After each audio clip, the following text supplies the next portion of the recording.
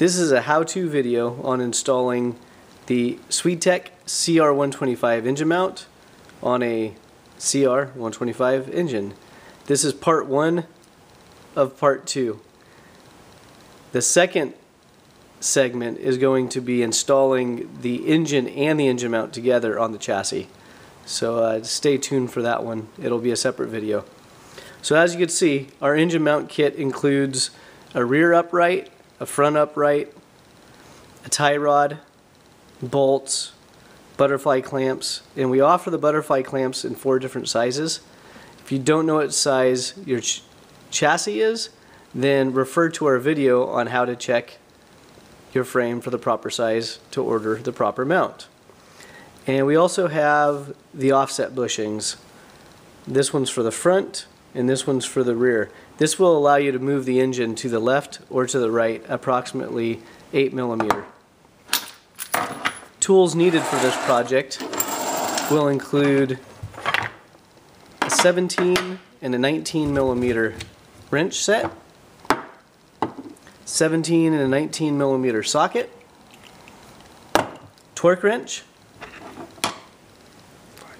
5 millimeter Allen, and an 8 millimeter Allen wrench, flat blade screwdriver, and a soft mallet. And the use of an impact wrench would be helpful.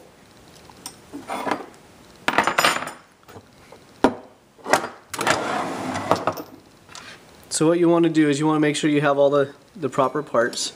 If you haven't already looked at our other video on making sure the mount fits the frame properly, refer to that video as well. So we're going to tighten the tie bar to the rear support first. Now you have to tighten this immediately, because once it's mounted on the frame you won't have the option to tighten it.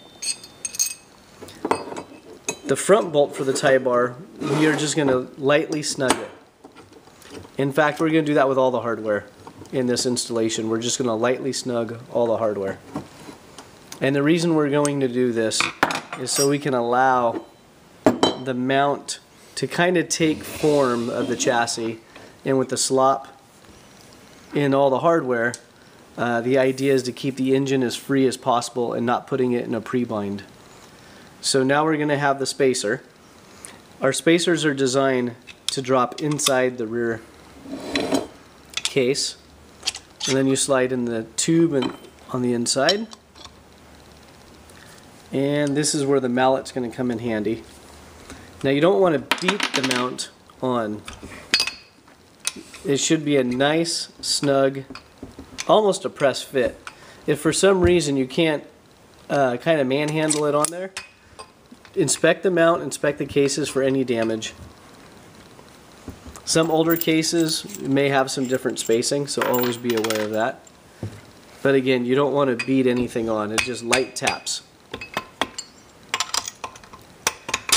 Now when you install your hardware into the engine mount, look at your frame, look at your seat. If you're using our fuel system or you're using different type of silencer mounts, you may have to swap the position of the bolt, but you also want to check for clearance of the chain.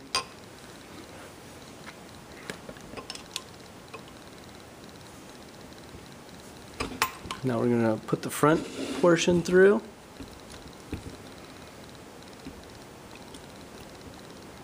You might want to take a note of the SwedeTech drain bolt at the bottom of the engine. The drain bolt will allow easy removal of the drain plug if you offset the engine, and in some cases the OEM bolt will be too close to the frame rail and it doesn't allow for the socket to fully engage with the bolt. So again, light taps when you're installing the hardware. You don't want to beat on it. If something's not lined up properly, don't wail on it to try to force it through. And again, in this video, this is installing the engine mount to the engine.